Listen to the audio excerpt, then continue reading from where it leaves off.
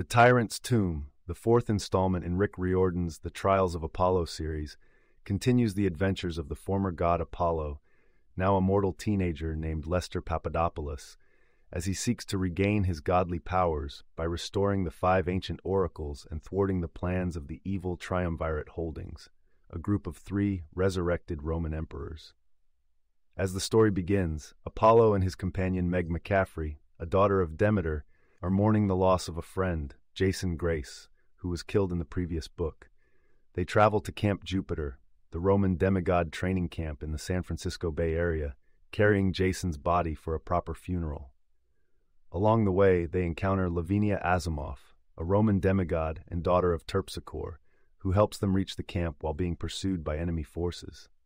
Upon arrival, Apollo and Meg discover that Camp Jupiter is on high alert. The camp, led by Praetor Reina Avila Ramirez Arellano, is preparing for an imminent attack by the Emperor Caligula, one of the members of the Triumvirate. Caligula, along with Commodus, another Triumvirate member, and their forces, plan to destroy the camp and seize an ancient prophetic source known as the Sibylline Books. The camp's augur, a harpy named Ella, has been reciting passages from the Sibylline Books that foretell the attack and the only possible way to defeat the emperors. One prophecy specifically mentions a tomb of the Tyrant, where the climactic battle will take place.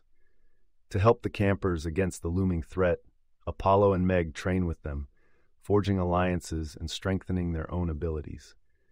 In the meantime, Frank Jang, another praetor of Camp Jupiter and a son of Mars, wrestles with the knowledge that his life is tied to a piece of tinder by the fates, which, when burned, will result in his death.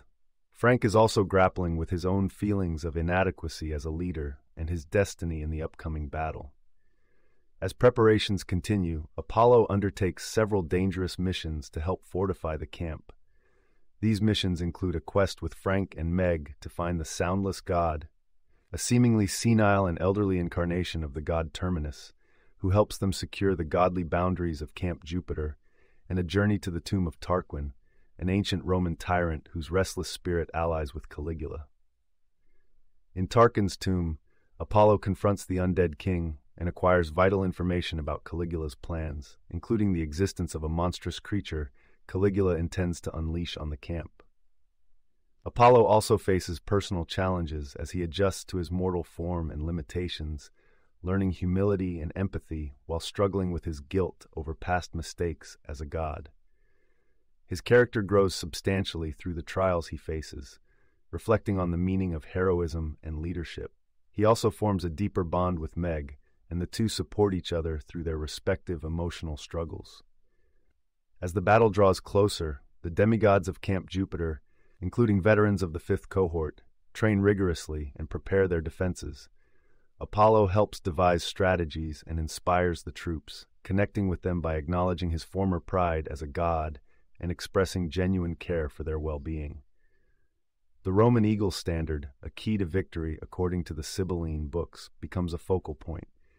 In a pivotal moment, Frank makes the ultimate sacrifice, igniting his life-tied piece of tinder to summon the ancient power of the eagle and decimate the enemy troops, which include ghastly zombies called Strigia and other monsters. However, instead of dying as expected, Frank miraculously survives, as Apollo reasons that the fates have voided their claim on Frank's life due to his bravery. The demigods engage the enemy forces in a climactic battle on the fields outside of Camp Jupiter.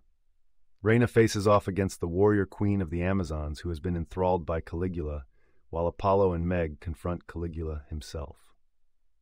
Together with the aid of the undead god emperor Commodus, who unexpectedly turns against Caligula after a conversation with Apollo, they ultimately manage to defeat the tyrant emperor. Reina prevails in her combat as well by convincing the Amazon queen to switch her allegiance back to the camp's side. Amidst the aftermath of the battle, Apollo receives a message from the goddess Thalia that the final member of the Triumvirate, Nero, is planning to attack the Oracle of Delphi in Greece. Realizing that their next challenge awaits, Apollo and Meg prepare to leave Camp Jupiter.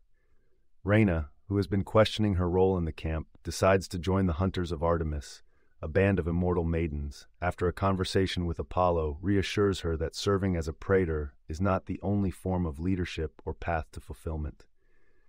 The Tyrant's tomb concludes with the camp celebrating its hard-fought victory.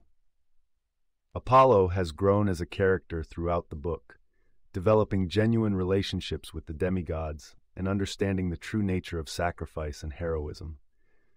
Frank and Reyna have also discovered new dimensions of themselves, with Frank overcoming the prophecy of his death and Reyna finding a new purpose. As Apollo and Meg set out to face Nero and the challenges that await them in the final book, they carry with them the lessons learned and the friendships forged during their time at Camp Jupiter.